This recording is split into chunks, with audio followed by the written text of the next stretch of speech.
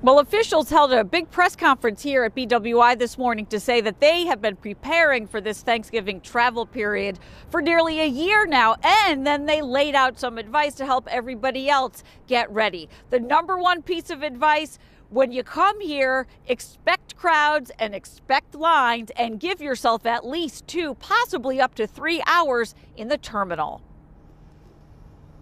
Thanksgiving is what we consider our Super Bowl. It is by far the busiest travel period of the year. It will be crowded at BWI and airports across the country this Thanksgiving. TSA officials expect the 2023 holiday travel season to be the nation's busiest ever. No qualifiers used at this Monday morning BWI press conference, just straight up superlatives. Travelers are reminded to give themselves plenty of time for parking, airline ticketing, and the TSA security checkpoints process. In Baltimore, officials expect about 35,000 to 40,000 departing passengers to pass through one of BWI's security checkpoints in the next 2 days. Everything seems smooth, not very crowded, and easy go.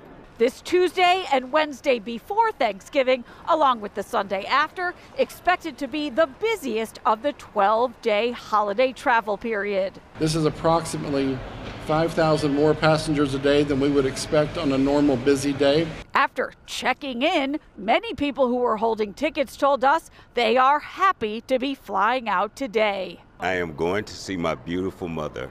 I haven't seen, she has Alzheimer's, and I'm going to see her and cook her dinner, and we're going to sit down and have a great family dinner. I'm very excited. We're getting our traveling out of the way now. This is like an early Thanksgiving with our kids that live here in Maryland. So what food can I carry on a flight? The TSA says that is the question they're getting asked in spades right now. So here are some guidelines. They say if it's solid, you can carry it through the checkpoint, meaning you can bring a whole turkey if you want. You could bring a pie, but expect some extra security scrutiny, so you'll need to take that pie or that turkey out of the bag and put it in its own bin to go through the x-ray machine.